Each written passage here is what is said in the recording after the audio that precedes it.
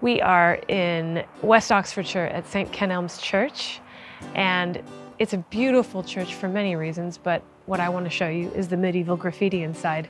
But before we even enter the church, here in the south porch door is some I'd love to show you. In June, and I think of you. Only on the streets, not the avenues. So south porches were used for a whole variety of purposes. People held weddings here, people would sign deeds in this space, and people would also leave marks of faith. And this cross here, look at how deeply incised it is. Legends tell that these are Crusader crosses. And these other two crosses here, you can see, have a slash through them, and it's thought that these people came back, and perhaps this person did not. When you're on my mind, gets me so high, wanna keep the feeling close. It comes and it goes, comes and it goes.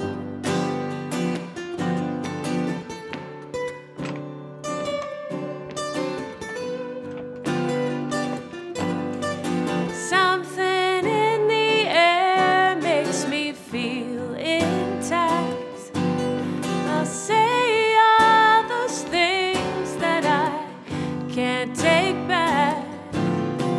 There's specific spots that you should look for medieval graffiti in churches. To the left of the altar, often you will find what are known as apotropaic marks, which are marks to ward against evil. This is a devil's maze. And the medieval mind thought that the world was teeming with demons and devils, but they were kind of stupid. And you could draw something like this that would trick them, and they'd get caught in this little maze. This is known as a witch's mark, a daisy wheel. These marks, compass drawn, were thought to ward off the evil eye. And it's probably 600, 700 years old. I'm holding the line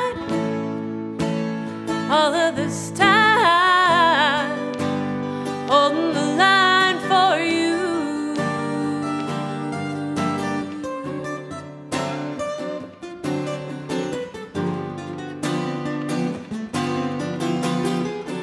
I'm now standing in the chancel right where the rood screen would have originally been. Here to the right, this may be hard to capture, but there's a ladder, Jacob's ladder, climbing up into the heavens. Isn't that wonderful? In you. When you're on my mind, gets I love finding these bits of evidence that people interacted with the church in a way that is completely different than we do today. Down here we see the Alpha and the Tau, but super interestingly, these little boreholes.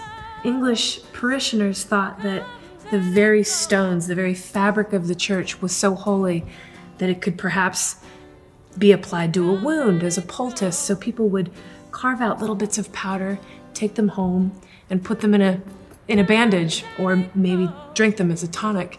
So this activity, this scraping and this carving into the church would have gone on during services, which to my mind is unthinkable, but to the medieval mind it was clearly a very common practice.